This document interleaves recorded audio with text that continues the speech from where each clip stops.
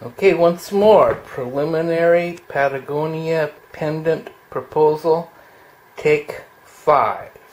So far, I've just been doing some preliminary, I said preliminary twice, a little stone cutting. I've cut 2 pieces. This is a pendant piece, I'm thinking.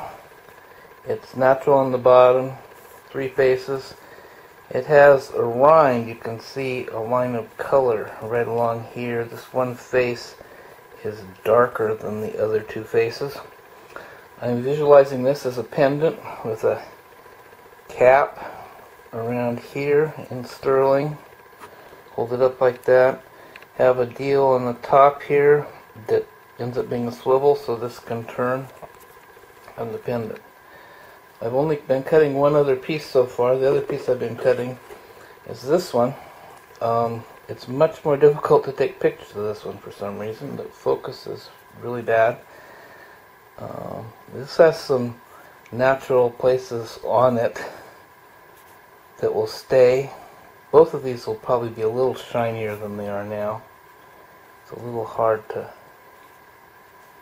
focus in on how shiny this is and how many bumps are in it.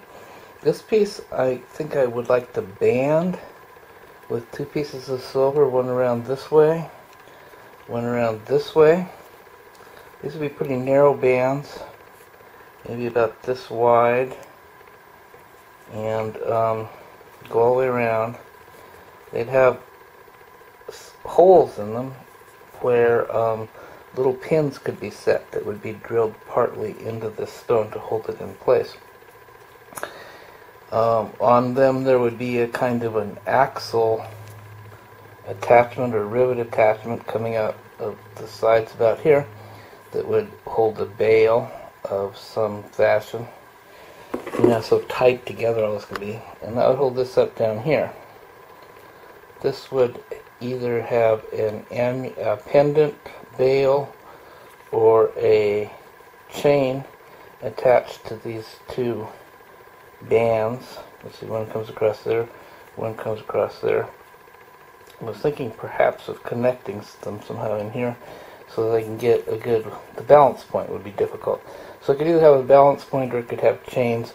I would actually lean towards chains because you'd have a better chance to get a good balance so that this thing will hang nice and straight.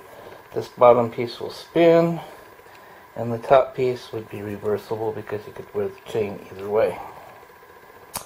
That's my idea so far. Drawn here to working with the whole stones instead of just slices of them. Let me know what you think.